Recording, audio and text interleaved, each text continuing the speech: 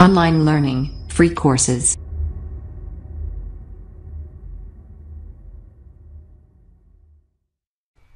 Okay guys, so in this short video, we're just going to be covering some of the Fiverr FAQs of getting started, some of the things that we haven't covered, just a few detail items.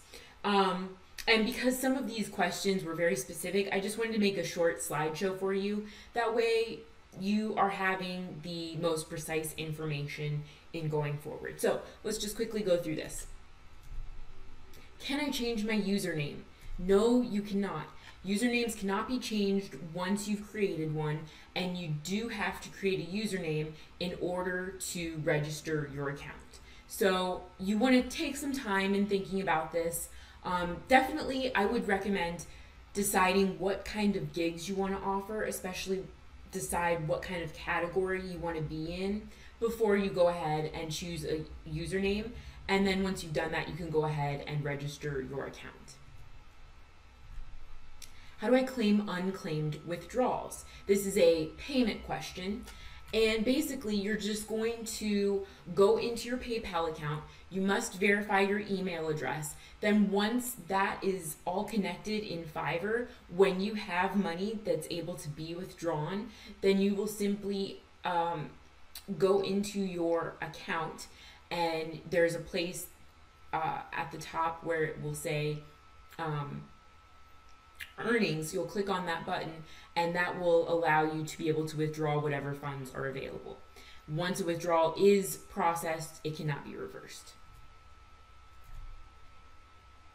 Can I partially cancel or refund order? I wish Fiverr allowed this, but unfortunately it does not, and they cannot be partially refunded. So the way that they ask that you work around this is that ask the buyer to create a new order for whatever the amount is. Let's say that you originally had an order for $50 and they were unsatisfied, or maybe you couldn't provide the extra portion of the work that they needed, or whatever the reason may be. Then you wanted to say, hey, you know what, it's fine, just pay the $20 and we'll forget the rest. If you want to do that, then have them go ahead and create a new order for whatever the amount may be, and then you're going to go ahead and cancel the old order. So that's your way around partial refunds. How long does it take for me to receive revenues from an order? This can vary depending on what kind of gigs you're offering. So just going over that quickly, what I want to say is if you're offering anything that's a physical item that you're going to be shipping, it will take longer to get paid. It takes 14 days to get paid out if you are shipping anything through Fiverr. It takes only, I think 7 days when you're a new seller before you become a level 1. And then once you're a level 1, it only takes 3 days for the orders to be processed and for you to get paid out. And I may even be incorrect in that. It may just be the first 30 days that new sellers, that it takes 1 week to get paid out. Then from there, just 3 days. But basically, the buyers will pay Fiverr in advance for the order. So everything is done up front. The money is inside Fiverr. Then once you complete your gig order and your work, then the buyer will have 3 days to review it and complete the order. Even if they don't review the work within 3 days, the order will still be marked complete after 72 hours.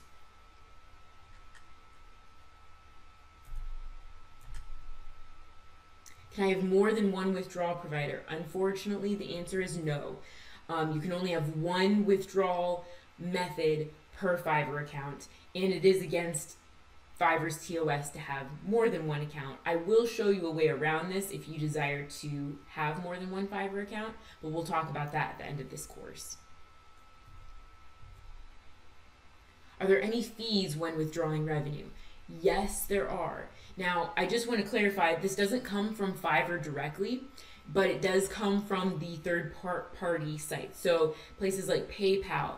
The actual Fiverr revenue card is actually powered by Mastercard, and there are fees that can be incurred through there.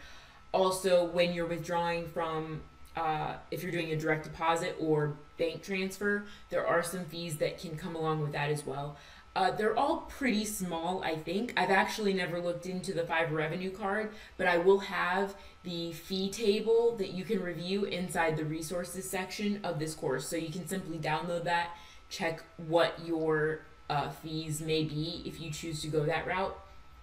And PayPal's fees are very low. It's only like up to $1. So there's really no big issue with that. When it comes to advertising your gigs, the first thing you want to do is find out where these types of people are spending their time.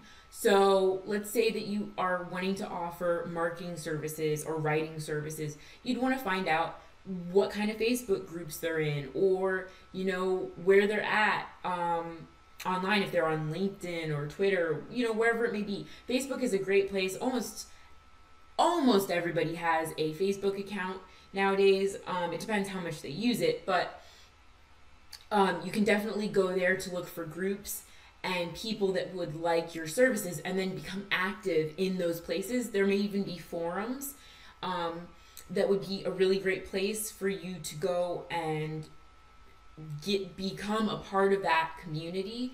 And you don't want to simply promote yourself all the time.